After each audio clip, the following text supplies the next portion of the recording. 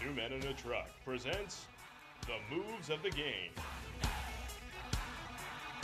Yeah, they ended up in the booth.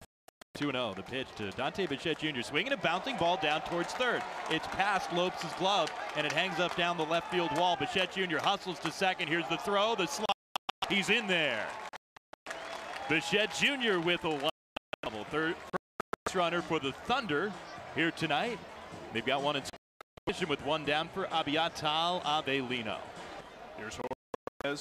He swings at the first one and flies it to center field. Davis heading back. He's got a beat on it. Center fielder makes the catch in left center. Tagging from third and headed for home, Billy Fleming. He scores. And we are tied at 1 here in the fourth inning. Right hand. Here's an 0-1. Swung on in line. This one toward the alley in left center field. That's down for a base hit. Bichette Jr. will score.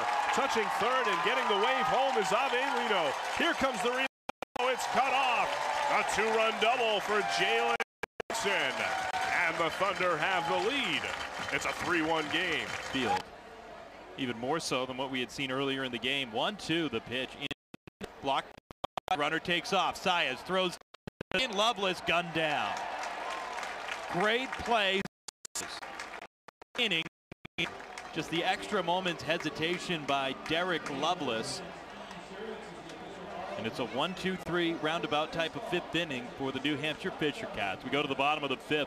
3-1, Trenton leads it. You're listening to the Thunder Radio. I think they're going to get the just in time before this one changes complexion entirely. As the Trenton Thunder with a 3-1 lead. The game is final. It is official with 4.5 innings in the book. Team out.